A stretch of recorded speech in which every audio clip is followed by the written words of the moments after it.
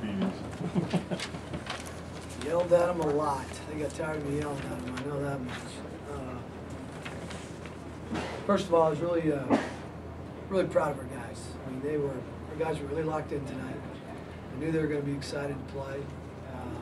But we not only played really, really hard and we had a good sense of urgency, but we played with some poise and composure.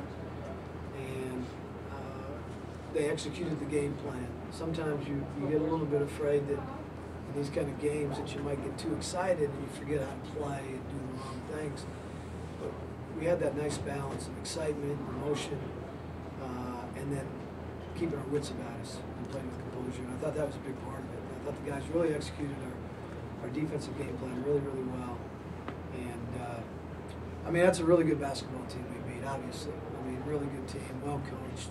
They've done a great job. I got nothing but respect for their program, for the things that they've done. But our guys earned this one tonight, and they deserved it. So they did a great job, and I was really proud of them. It seemed like Frank and Kyle kind of set the tone early with the inside game on the offensive end. Was that the game plan? Yeah, we wanted to go inside. We wanted to throw it in there as much as we could, and I thought our guards did a great job of recognizing it.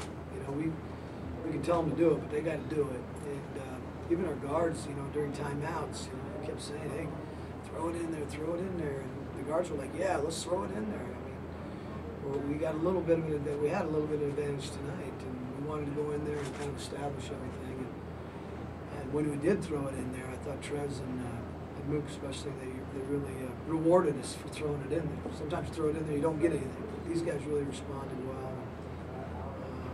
On the other end, Randy, it looked like he really clogged up where Will was able to get to the basket and Zula, he wasn't able to get there as easily tonight. Well, that was, we tried to make that our game plan. Up there, we were so spread out. And if you give Will space, you can't guard him.